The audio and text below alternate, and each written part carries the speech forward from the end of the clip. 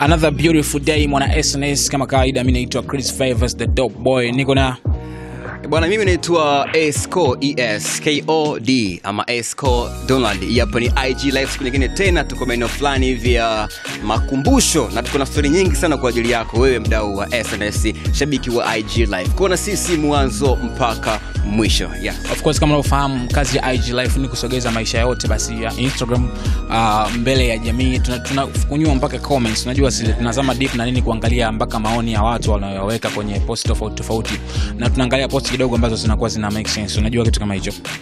Na pia tunasema kwamba kuna baadhi ya watu wanaingia katika mtandao wa Instagram labda kuangalia tu picha na baadhi ya video, lakini comment na kuwafuatilia hawaangalii post ambazo zimetrend. So kazi yetu ni moja tu, kuangalia zile comment na post ambazo zimetrend sana kwa wakati husika, au sio bwana Chris? Yeah, hivyo ndio inavyokuwa. Na leo bwana kwenye IG live nimeona kidogo tu throwback.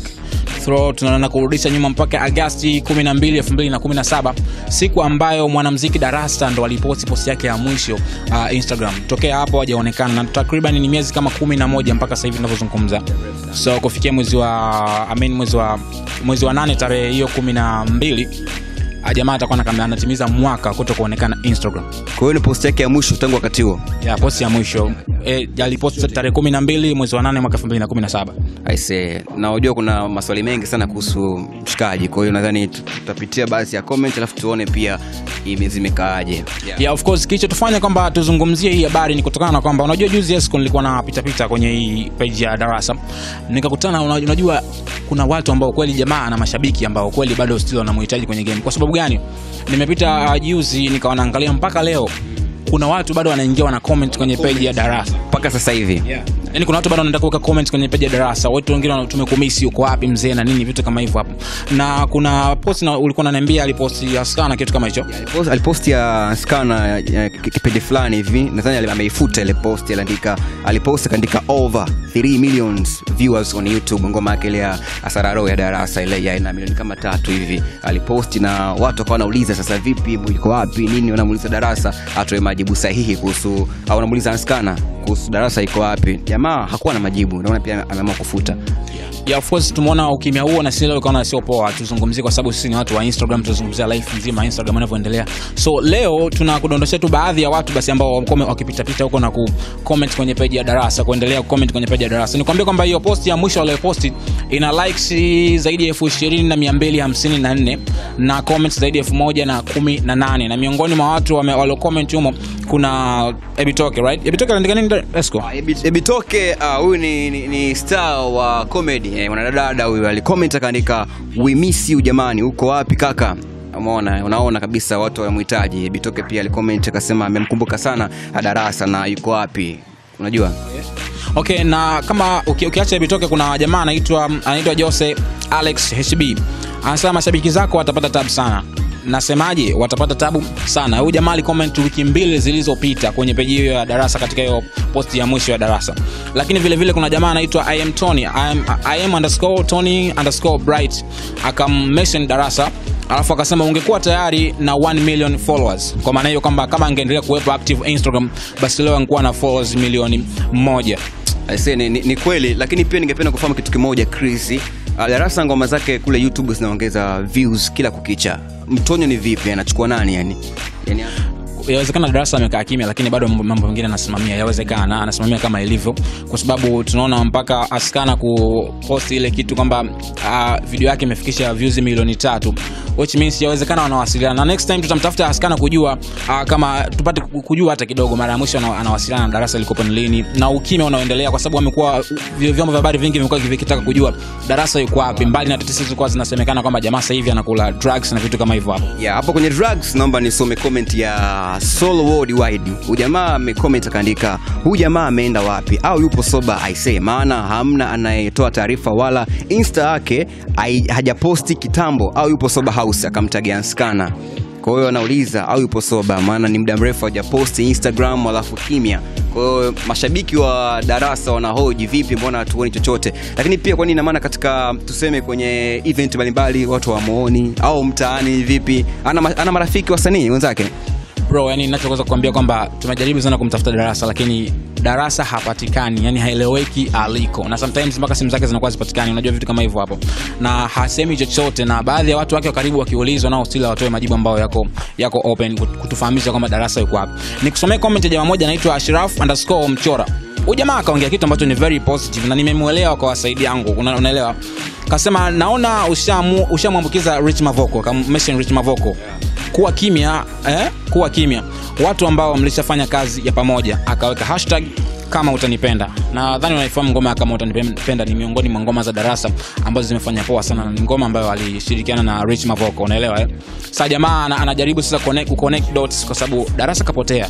Mavoko naye haeleweki mpaka sasa hivi. Ingawa WCB juzi kwenye ile walikuwa wanafanya press, wakawa wanazungumzia masuala yao kwa Wasafi TV kuhamishia kingamuzi kingine, wakaongea kwamba Mavoko anafanya video na vitu kama hivyo, so which means ana project zingine zinazotarajiwa kutoka, umeelewa. So watu nao wanajaribu kuconnect dots, wanasema kwamba inawezekana sasa Darassa naye kamwambukiza Richard Mavoko, ukaa kimya ndo kupotea mazima kwenye game. Lakini Mavoko si kama Darassa, unajua Darassa amekaa muda mrefu sana. Mavoko at least tunaona baadhi ya member wake wa WCB washikaji zake wanamzungumza nini. Kuna jamaa moja huyu kidogo na mtazamo tofauti, anaitwa Yusa_Mswahili. Huyu jamaa yeye amecomment akaandika, bila shaka zimebaki siku chache Darassa arudi kwa game. Kwa kuna baadhi ya watu wanadhani kabisa Darassa labda anakuja katika game. Kuna baadhi ya mashabiki wana matumaini labda Darassa anakuja. Kwa hiyo labda zibaki siku chache tu mshikaji aingie mtaani na ngoma mpya. Of course hiyo inaweza kuwa na matumaini makubwa sana mashabiki, kwa sababu nilikuwa naangalia hata Skana alivyoposti ile post yake kwamba alikwanza mbali na hiyo aliyoifuta ya kufikisha 3 million views YouTube, aliposti picha, ameposti kama vipande viwili hivi hivyo bado vipo kwenye account yake ya Instagram. Akawa ameweka ule wimbo wa muziki afu ameandika throwback, unajua zile. Yeah, it's like yani aliposti siku mbili mfululizo, unajua zile. So watu wakawa wanajaribu connect, inawezekana jamaa maybe wanafanya teaser kwa jamaa kurudi na nini, unajua zile. Lakini still bado hajapata majibu kamili. Yuko wapi Darassa? Tunataka tushare kitu na wewe, angusha comment yako mpaka leo.